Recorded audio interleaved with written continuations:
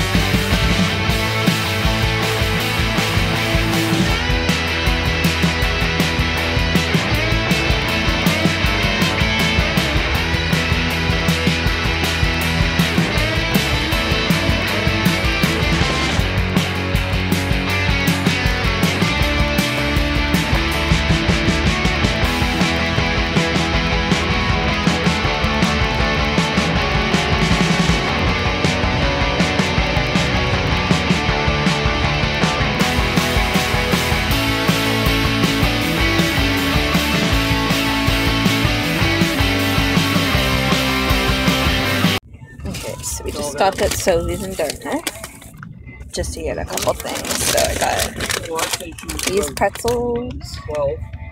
These are like $2.79. This was on sale. just because there's nothing for me to eat at my parents' house. So I got this. It was $6.99. Supreme pizza. So there's sausage on it. It's new. And these are for breakfast tomorrow. My parents always have these in the house for me, so they bought these. Ow.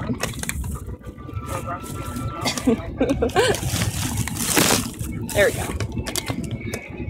It's onion potato patties. These are $5.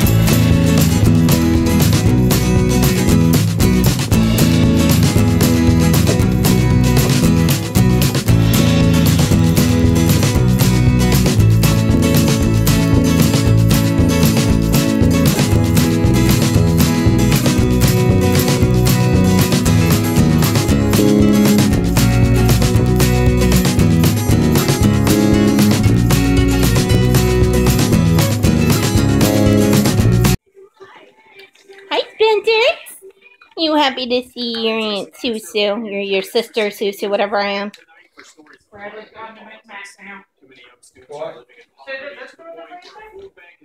No, but the pizza does.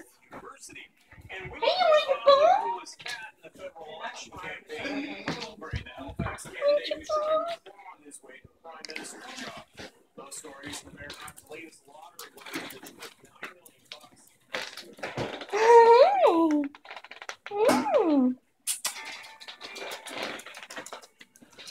What?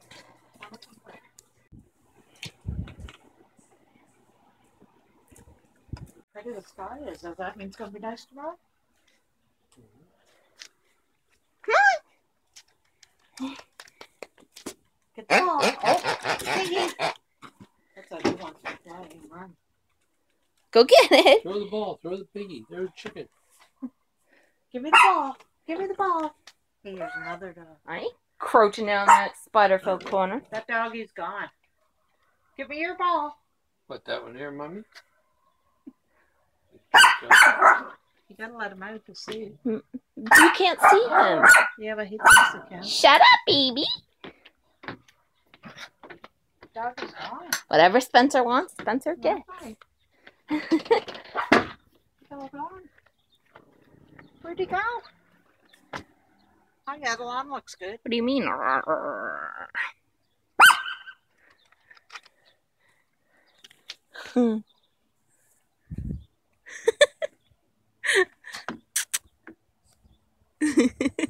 You can see his head out one end and his tail at the other.